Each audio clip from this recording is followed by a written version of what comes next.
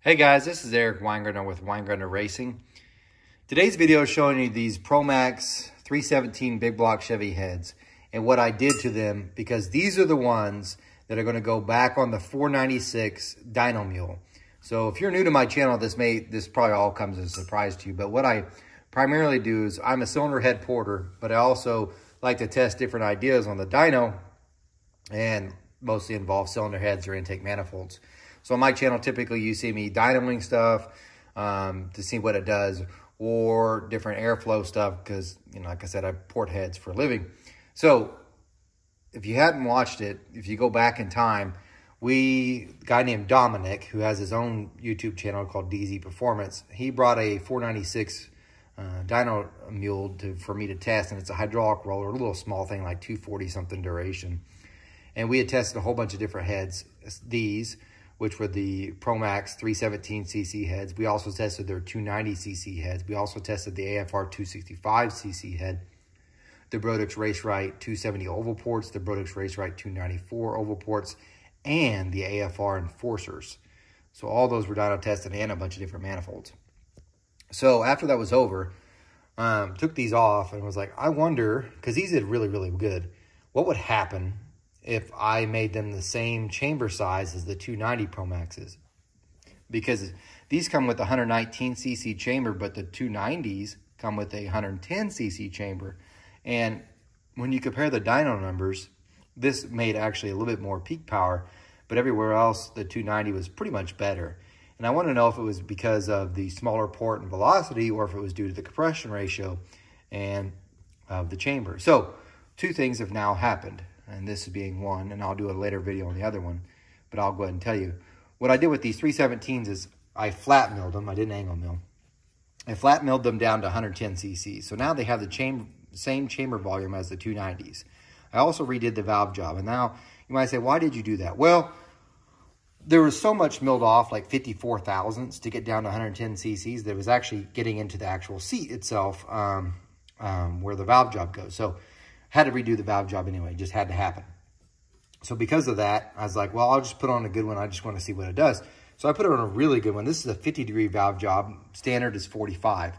50-degree valve jobs typically flow better at the higher lifts and not so good at the lower lifts. It actually hurts compared to a 45. On the exhaust, I kept it exactly 45. I just recut it because I was like, well, I'm cutting the intake, might as well cut the exhaust. And then I just blended it in. The only reason for blending is you had to drop it down quite a ways just to get the angles to come back in because of the milling. So, and I haven't CC'd them since, but the milling should have brought it to 110 cc's, but I'm betting if I did CC this, it's probably like 111, 112. Because by the time you do the blending and drop the valve to get it where it needs to be, it's probably that way. So, anyway, it's close to 110 cc's. It's really, really close. 2 cc's isn't going to make a huge difference as far as power. But I reflowed it after. And this is the only thing, by the way, what you see here, it looks like I poured it. I just blended the valve job in because there was a ridge that was left. You can see I just did it with a cartridge roll here, and that's it. There's nothing fancy. I promise no other port work. So valve job, which came in perfectly, and just blending it. And here's what it did. So I flowed on a 4310 bore. Here's what it did for flow. I got my pointer. This is the stock numbers for long runner. Because remember, big blocks have a long runner and they have a short runner. The end of this cylinder, the air does at a different angle. So the short runner actually aims it right at the chamber wall, while the long runner aims it right at the center. So typically it flows better on the long runner. And most people advertise, or companies advertise, the long runner. I'm showing both. So we have a long runner. This is stock. This is the short runner stock. That's stock exhaust. This is now modified. So if we look, I'm just going to go from here to here because that's long versus long. And I'll just go with them. So 77 to 670, and I really don't care one, so I'll just ignore that one. 200, 148 to 150, gain 2 CFM, so not bad. 300, 215 to a 217, almost 218, so gain a 3.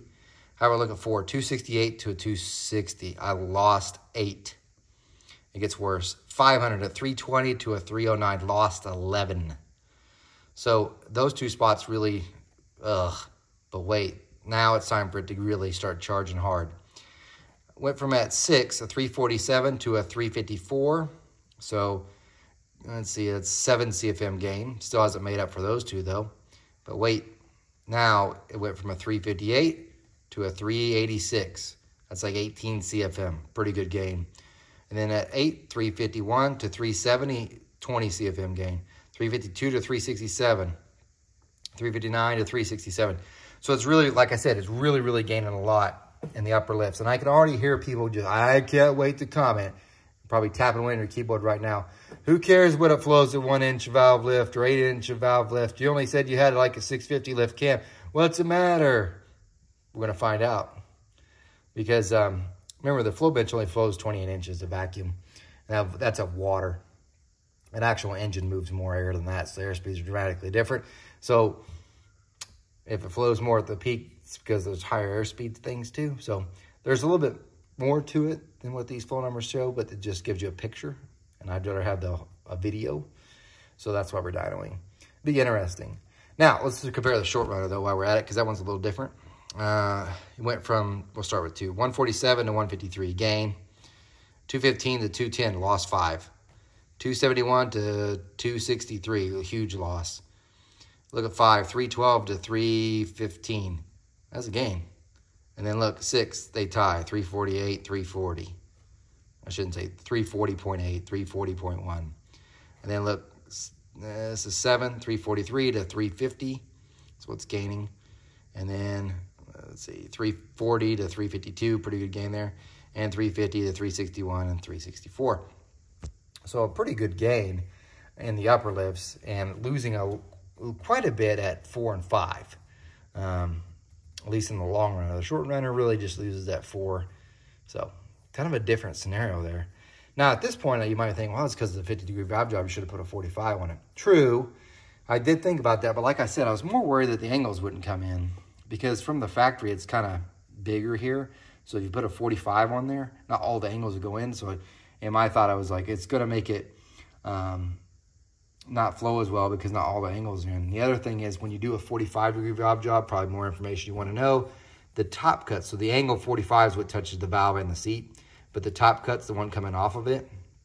On a 50-degree valve job, we're steeper. So we're like at 40, maybe even 42 degrees on that, which means it's stood up more, right?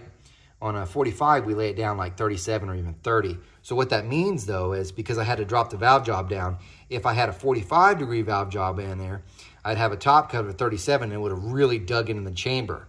And what I mean by that is if I put a 45 in there to get it to sink in where it would clear all this, so it would actually get the valve job in, I'd have a heck of a ridge through here. And what I'd end up doing was gaining more chamber volume because I'd have to remove more material here to get rid of that notch. So at that point, it'd be even, you know, I might have milled off to be 110, but I might end up at 114 after doing all this stuff to get it to actually move what it should be. So hence another reason for doing the 50 was taking less chamber volume to get it closer at least to see if it's the CCs make a difference. But now also we have to deal with the difference in flow. Now, that's 50 degree, but what about the exhaust? Because this is a weird one. This exhaust is 45 degrees. I didn't put it at 50, and it was 45 degrees before. Watch what this does. Same thing. It actually lost down low, so this may be something to do with the milling more than the actual seat angle, because if you look, this is worse at the beginning, I don't care. At 200, 130 to 128, lost 2. Look at 3, 195 to 172. That's a huge loss. And then 4, 238 to 210. That's another big loss. Look at 5, 256 to 246, 10 CFM loss. And look at 6, 264 to 269. It's not till 6 that it starts gaining, and then it gains all the way through, and it's better. But that shouldn't have happened. That is still a 45-degree valve job. So whatever angles and stuff there, and there was, as you could tell, I didn't do any grinding on the exhaust part. And the valve job came in perfectly. So whatever you see there, that has to be due to milling. There's no other grinding done. It was just a valve job. So, a bit interesting on that deal. The true test comes when we put this on the dyno, and we see if this actually, how the power curves and everything are different. And I know, I'm already waiting for the comments on this one. Well, now we can't even compare because the chamber sizes are different. And the valve job's different. How are we going to know there's a compression or the valve job that did it? I totally understand you and hear that completely. But there was no way around of not doing a valve job. There's no way it would have sealed because the let me get my pointer instead of my finger. See, that's the seat angle right there. Okay? Picture that seat angle from here to here, gone, like it's gone. It's because when the mill hit it, it went all the way through it, and then you're just in, this is the undercut. It wouldn't have sealed. So it had to have a valve job. There was just no possible way around it. But I want to see. So now the video I was going to tell you I'm going to end up doing is I've already modified the 290s. Now 290s already had a 110cc chamber.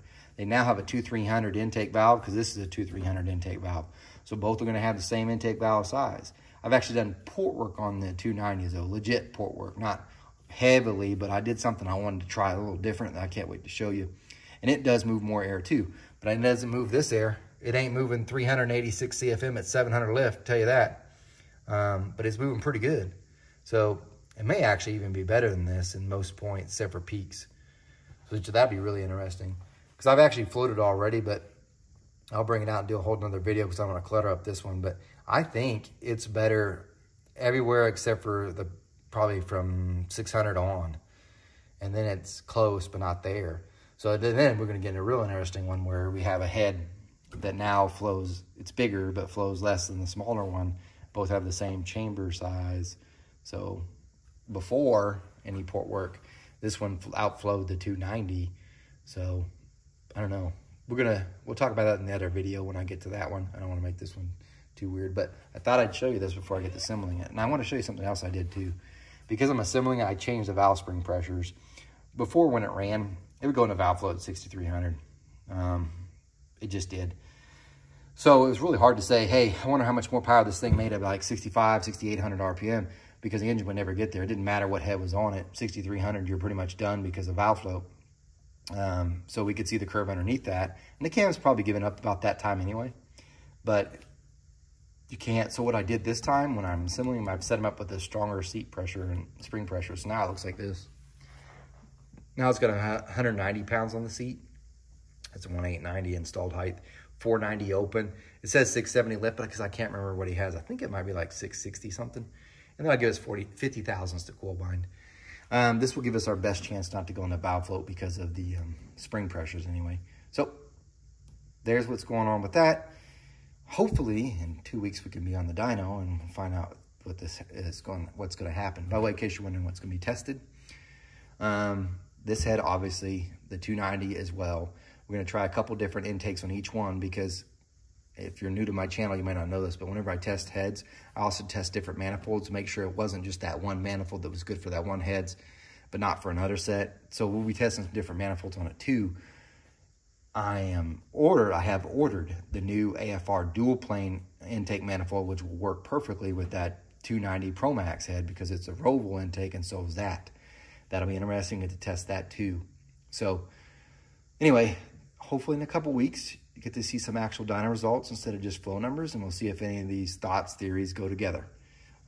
But anyway, guys, thanks for watching. Remember, I'm no Superman, which means I'm not perfect and I make plenty of mistakes. You guys take care. One more thing before I let you go. In the video you just watched, I talked about the dyno test with a big block Chevy. Well, you can go to my website, wengines.com. I'm going to put that in the description, link for that in the description. And you can actually purchase this book. This is the 496 Dyno Mule book. This is all the dyno tests from the previous session. So you can actually see how the Pro Max heads did in the previous one. Also, it has all the measurements. So let me flip through a couple of pages. Like there's some, like that's the measurements for the AFR and forces large support stuff. But then they have, of course, if I can get the page to turn, flow numbers. And then, of course, the thing you guys are most interested in, dyno numbers. So those are all there too. But anyway, this book's available. And the new one that's out, this is book 5. So if you've been watching every Sunday so far, probably the last 4 weeks, you've been hearing the dyno session about small block Chevy stuff and all with the tunnel ramming stuff. And there's still more videos I'm gonna make of this because there's still more stuff that was tested that's in this book that I haven't done a video over. And all that stuff's here. I will warn you, I just looked at it and saw this. I misspelled compression and it somehow made it to print. But anyway, all the dyno stuff's in there. Like that I haven't even talked about yet, that clover leaf being removed. And then you got graphs as well. So if you think those are cool, you can also sign up on my website, wengines.com, to become a channel member. Then you'll actually get those pictures that you see. You would have got them texted to you on the day I'm dynoing. And also you get better videos really because I suck at editing, obviously. But anyway, go to the website, you can purchase the books, you can sign up to be a channel member, wengines.com. Again, thanks for watching. You guys take care.